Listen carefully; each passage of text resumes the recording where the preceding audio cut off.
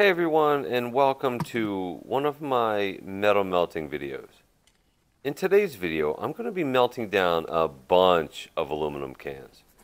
And I'm going to be using my Viver 12 kg propane furnace.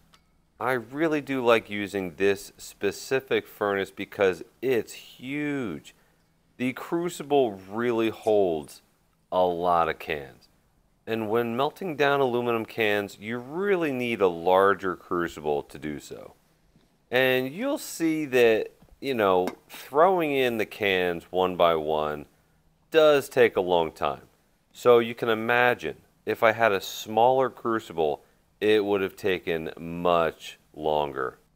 Now in the beginning, you'll see I placed a piece of cardboard on the bottom between the crucible and the plinth.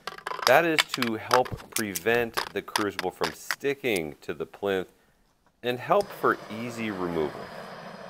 So let's fire up this furnace and start melting down some aluminum cans.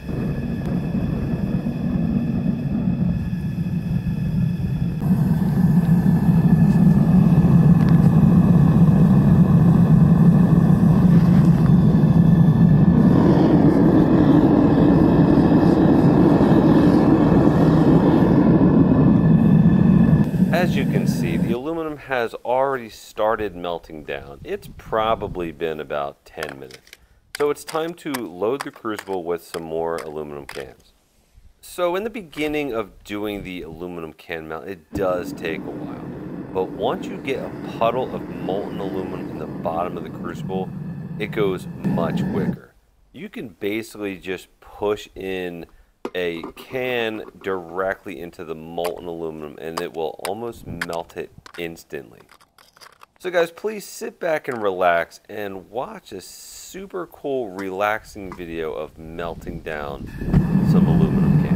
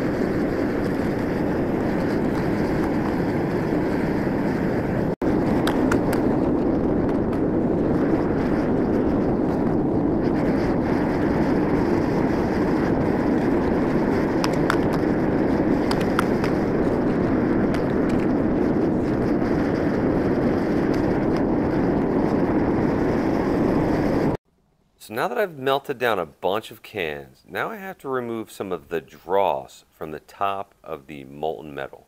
This dross is just the impurities in the metal, as well as the plastic liner that's on the inside and, the paint from the outside of the can. This stuff is no good. So I'm going to continue adding more aluminum cans, and when that's all finished, I'll then do a final scoop off the top of the molten metal to clean away any of the remainder dross that is floated to the top. And there definitely will be more dross. That's a fact.